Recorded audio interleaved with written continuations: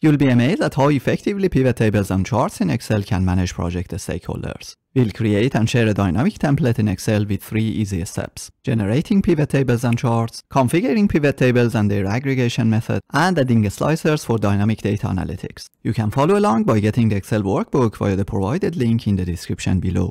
Step 1 is creating the pivot table and chart.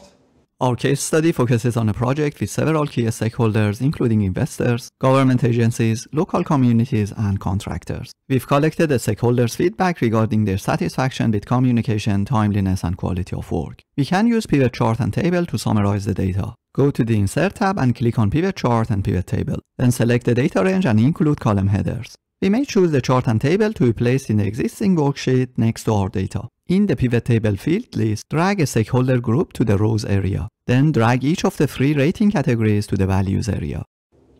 Step 2 is configuring pivot tables and their aggregation method.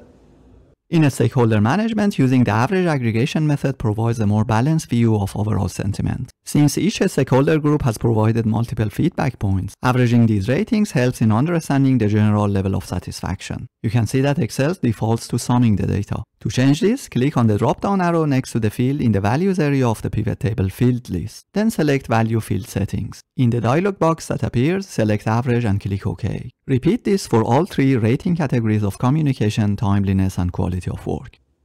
Step 3 is adding slicers for dynamic data analysis. Slicers can significantly improve the interpretation of results by allowing you to dynamically filter and analyze the data. A slicer provides an interactive way to filter pivot table data and focus on specific stakeholders or categories without modifying the entire table. To add a slicer, click on the pivot table. Go to the Insert tab in Excel and select Slicer. Choose the field you want to filter by, for example, a stakeholder group. The slicer will appear as a floating box on your worksheet and list all stakeholder groups. You can change the appearance by navigating to Slicer Tools and selecting a desirable style. You can conveniently select one or more stakeholders by holding the Control key. And here it is, an easy and short implementation of the pivot table and chart using only 3 simple steps in Microsoft Excel. If you found this video useful, please consider subscribing. I hope to have your comments and see you in the next one.